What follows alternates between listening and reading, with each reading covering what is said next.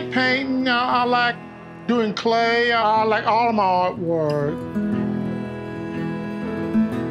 This is one of my square drawings that I've done.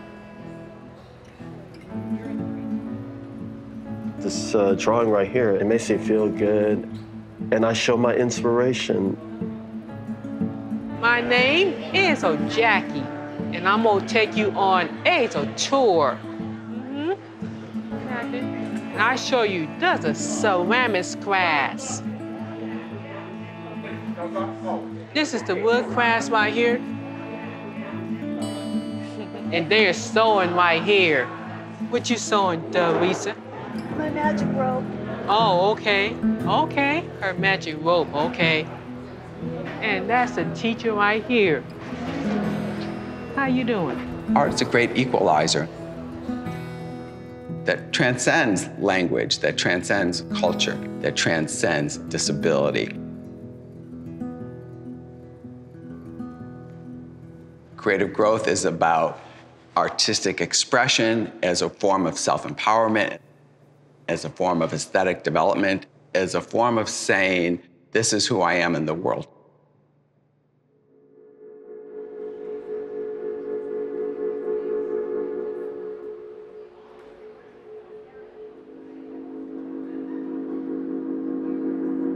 Blue's cold and yellow's warm. How do you know when you're reaching in there what you're getting at? I can tell by the feel. The feel? Yep, the compartments, you know. So what does the feel of green, what is that like? Greens feel like freezing. Red is hot. So you're working with freezing and hot right now? Yes. Monica's been fascinated with color ever since she was really a wee child. And I think losing her sight opened up a different connection to the world of light and shadow and color. Do you have a favorite foam shape to work on? I like the logs, the cubes, the little tiny cubes, and the spheres. Logs, tiny cubes, and spheres. Yeah, and the cakes, too. Yeah, the cakes turned out great. Yep. I see her becoming more and more dedicated to her art, and it seems to fulfill her in deeper and deeper ways. And for that, I feel so happy, you know, because she has so much to offer the world.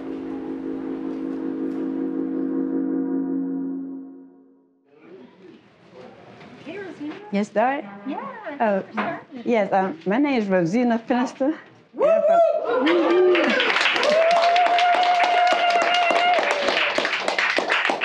I'm from a small town in Louisiana, where all the poor people live at. That's where I'm from. This is the first type of art that I started doing. Creative Growth currently serves 162 artists in our studio every week. When people come to the Creative Growth studio, for the most part, they've never made art before in their lives, and we kind of welcome that because it allows us to see who they are. And there's no right or wrong. We don't teach in a traditional way. We say, what would you like to do? What are you thinking about? What did you dream about? What color do you like? Tell us your story. I've been coming here since 1992.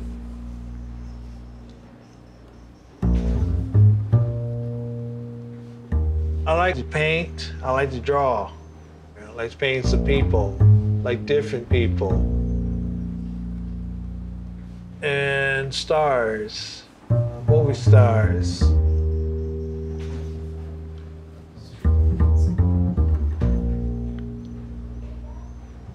There are wholesome people, wholesome encounters.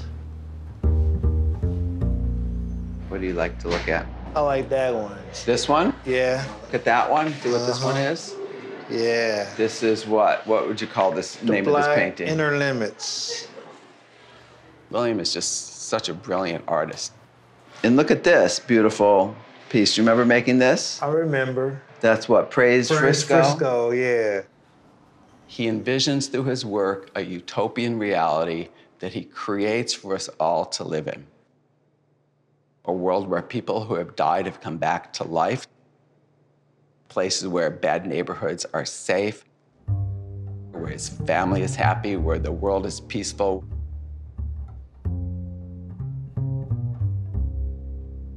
And he believes that the painting will be powerful enough to make that a reality.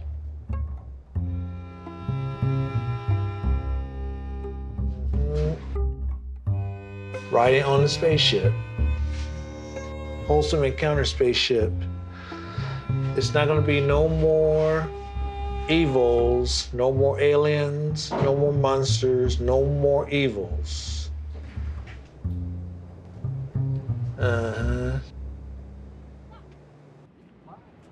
Creative Growth is really a Bay Area story.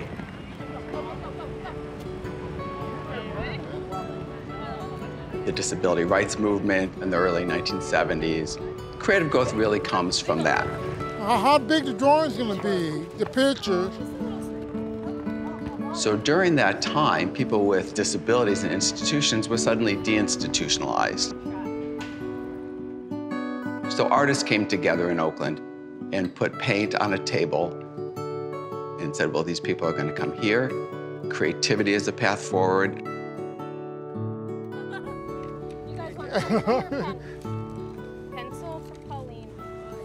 I'm just doing a tree right now. And people with disabilities can communicate and be a vital part of society.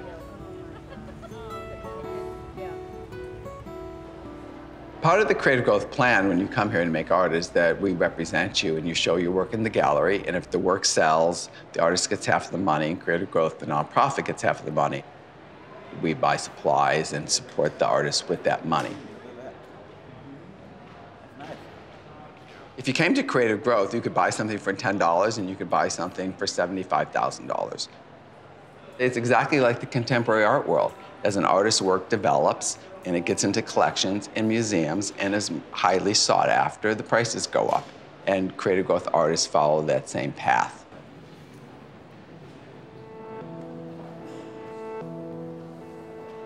Judith Scott is one of the most well-known Creative Growth artists.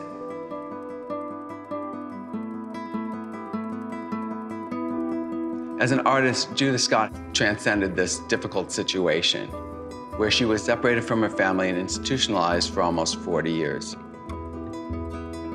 She was deaf and it wasn't known, so she never developed language, and she was isolated. So in her 40s, she comes to Creative Growth. And her method to talk to us was art.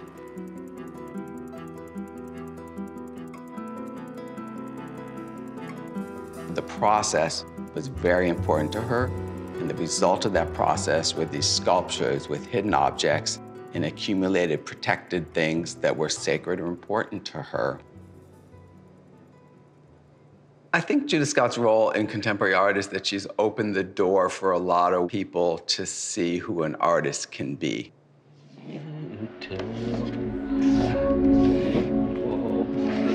Light bulb goes round, bring along map, right? Right.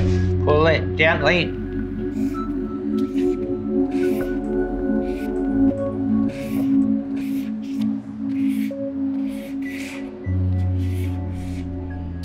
You know, Dan's work is based on words. He builds literally words on top of each other to form his communication with the world. You want me to pull it down? Yeah.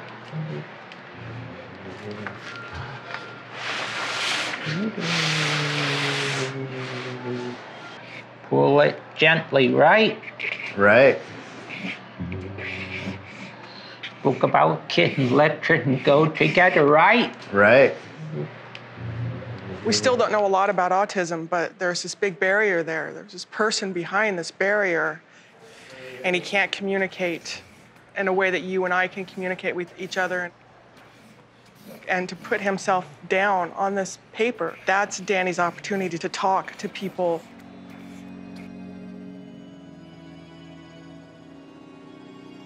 Dan's work has definitely progressed in the years he's been here.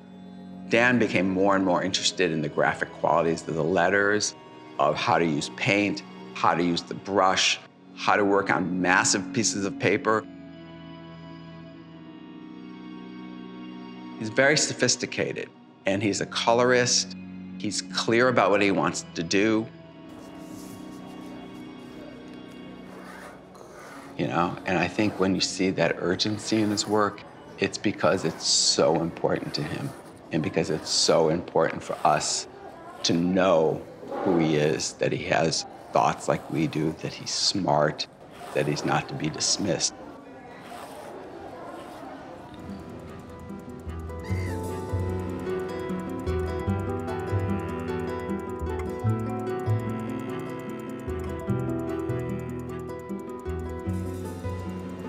Dan Miller's in the Venice Biennale this year, which is this amazing achievement for him as an artist. It happens to be in the same room in the Venice Biennale as Judith Scott. So here are these two colleagues, their work looking right at each other in a pavilion of contemporary artists who are using color in a powerful way. Not a pavilion of disability, not a pavilion of the self-taught, not a pavilion of the freak show. It's presented as an artist making a statement about the world today, and that's what they both did. They both have, like every artist, a history that informs who they are in the world today.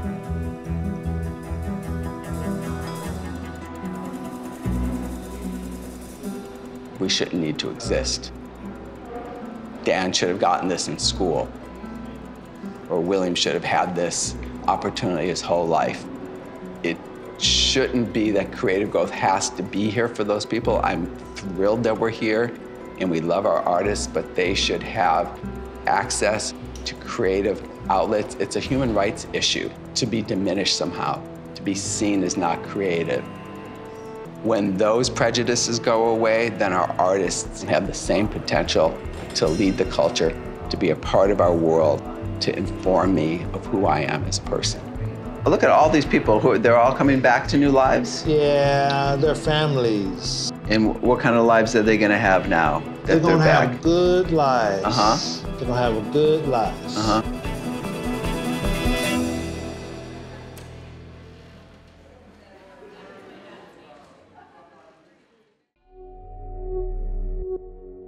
To learn more about Art21 and our educational resources, please visit us online at pbs.org/art21.